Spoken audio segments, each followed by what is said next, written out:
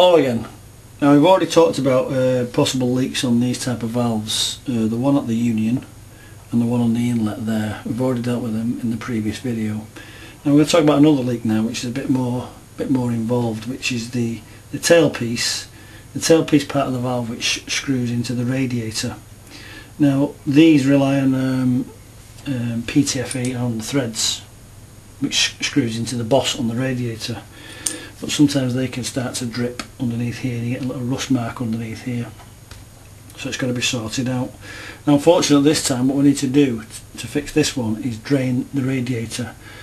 Now there's two ways you can do that. You can either use the rod clamp set and take the radiator off the wall and take it into your workshop or outside or whatever and do the repair there, or if you want to do the repair in situ, then the first thing you have to do is isolate the radiator both sides using the both the valves. Screw these down and that will isolate the radiator from the system.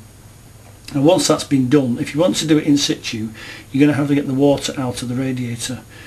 Now to do that we're going to use the tools out of the Radkit again, and you need to catch the water in some sort of container like that, square edge container, so it will go underneath like that and catch the water. Now again we use the Radwrench and slacken off the valve. Now this radiator has already been drained, so there's actually no water inside it. But what you'd do, you'd slacken off the nut like that, slightly pull the valve away, catch all the water until it's empty. That's probably take about 10 minutes I reckon. Now in this case, like I say, it has been emptied, so there's no water in it. So we've undone that union now.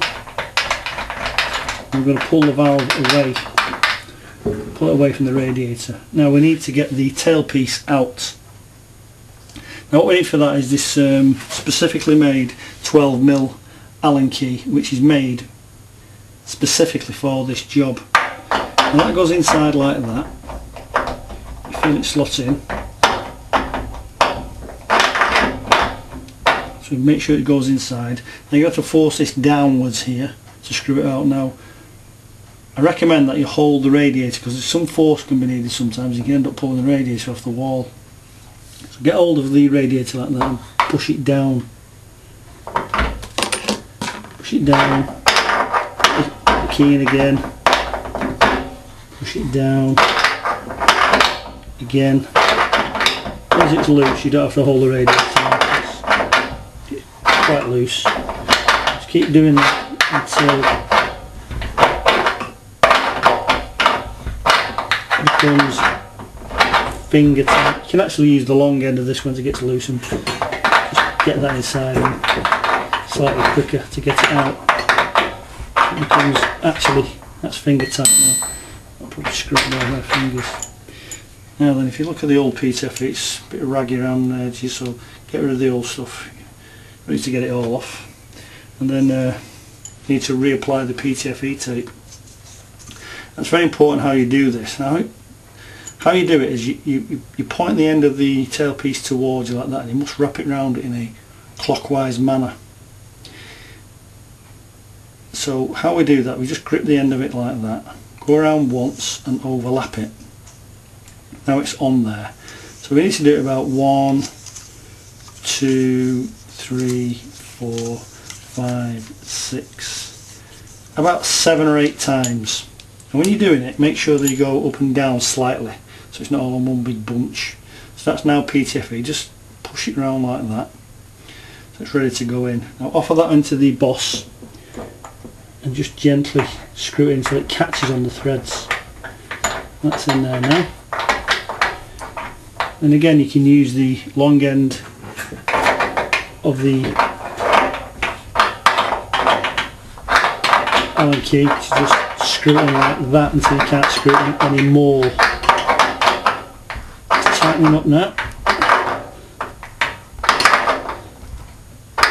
Now the point now we need to use the long lever to get some good pressure on it. So again, put that in. Now we need to hold the radiator again so you don't lift it off the brackets. if you lift it off the brackets it'll fall off and cause damage at the other end. So pull that up, reinsert it, pull it up, pull it up until you get it must be nice and tight, because you're going to end up, you don't want to be doing this once. Now that's fixed on there nicely. Now again, as I said in the previous video, get some sealing compound, get on your finger like that, and just, well, you can put it on the inside of the valve face like that. Just make sure it's all the way around, not on the threads, it doesn't matter about the threads, you want it on the union face. Now again, push that over there so it lines up, and screw that on finger tight. Now, as I said to you before, make sure that the valve and the pipe are actually lined up straight, not like that or like that. They have to be perfectly straight, otherwise you'll end up with a leak here. Now we're going to tighten up the union nut using the rad spanner. We're going to hold the valve using the Radwrench. So we're going to push the nut down. We need to counter the valve with the Radwrench by holding the valve upwards like that. Now I'm going to give this quite a bit of pressure now to make sure it's sealed. Yeah, that's sealed, that's solid now, it's back on. Now what I need to do now is refill. If it's a seal system, you'll have to go to your filling point and put more pressure in the system, and then open both valves, bleed it at the top until water comes out. If it's a vented system, reintroduce water into the tank and get more water into the radiator. Get a dry tissue, wipe it around, check for leaks, and check it when it's hot and cold, because it might make a difference sometimes. So get the system on, get it heated, make sure there's no drips, and then just check it 24 hours later just to make sure that everything's settled down okay. And that's it. That's how to repair a tailpiece from a radiator valve into the radiator boss, and that's how you do it. Thanks very much for watching.